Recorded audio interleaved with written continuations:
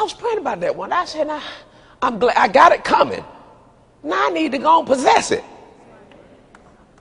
Now I'm getting ready to get you to say something that's wild, but you said you believers. You said you're a believer. All right, say this out loud. I possess millions.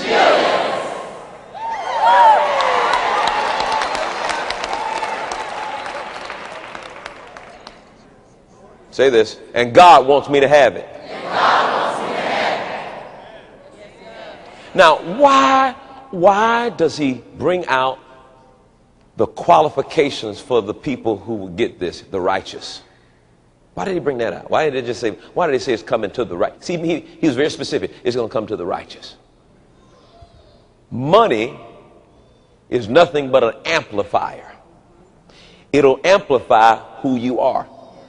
If you are selfish and you get millions of dollars, the millions will amplify your selfishness.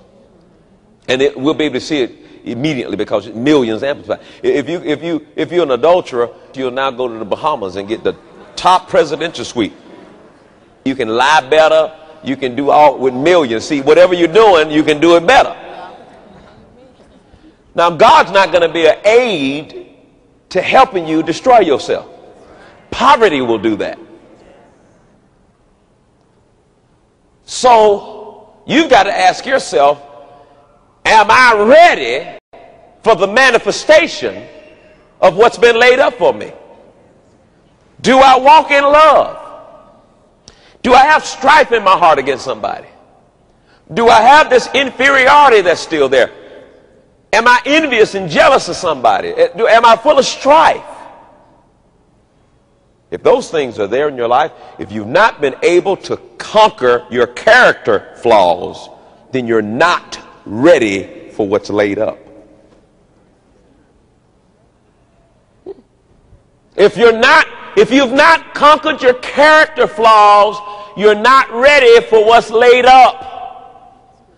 Because what's laid up will hurt you if it come to you like you are in a flawed position. So character is a high priority for millionaire status. And that's the thing we hadn't heard. We've been trying to get Cadillacs and trying to get money and trying to get a house without character. You got to be in love with Jesus first.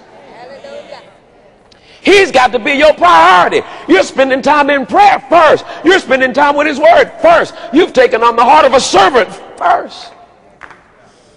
You won't walk in strife with nobody. You won't be angry with folks. You won't let any of those things disease your heart. You're going to be a Christian first.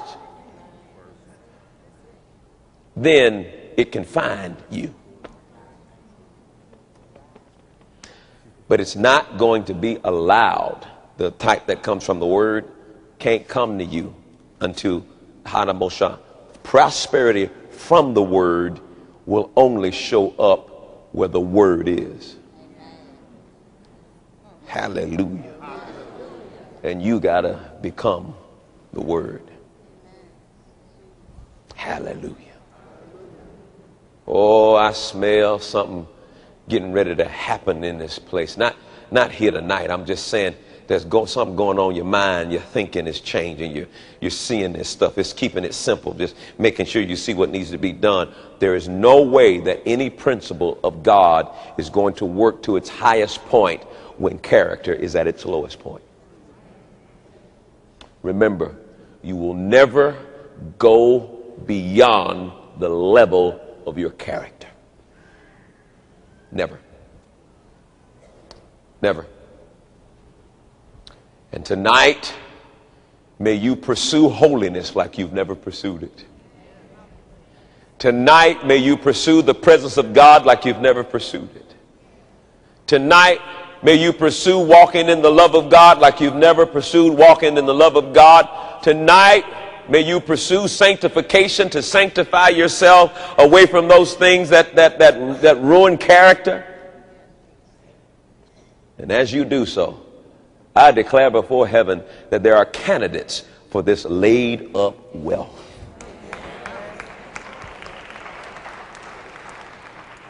This lady died and left millions of dollars to this little dog in New York. What are they going to do when that dog dies? That money, that money don't belong to the dog. That's our money. That money don't. Somehow that money going to get put in somebody's hands. Oh, I believe it. God can't do that. You better check with the children of Israel. I'm sure they never thought they would possess the wealth of Egypt. But my God, oh, I want you to see what we'll talk about that a little later. But God anointed the women, and they went before the Egyptians, and the Bible says they insisted. They had to call for it. It's not just going to fall on you. You got to get this in your mouth.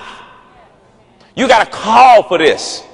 You got to release your faith for this, like anything else, like anything that we believe in. You're healing. You ain't going to get healed by keeping your mouth closed.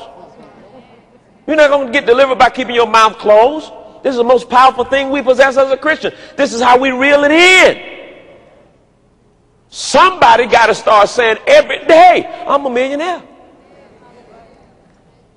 I don't care what it look like. I'm a millionaire. Don't you ever say you broke another day in your life. Don't you ever go around talking about what you ain't got. Don't you go around talking about lacking it. If you open your mouth up to say anything about your financial portfolio, say from this day on, I'm a millionaire.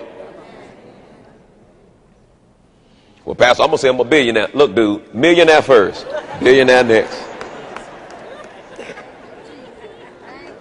Be getting greedy, just million first. You see what I'm saying? It's faith. Faith and it's righteousness and walking in the right kind of character and sticking with the word. Now, this is very important now, what I'm about to show. Worldly riches walk hand in hand with corruption. Worldly riches walk hand in hand with grief.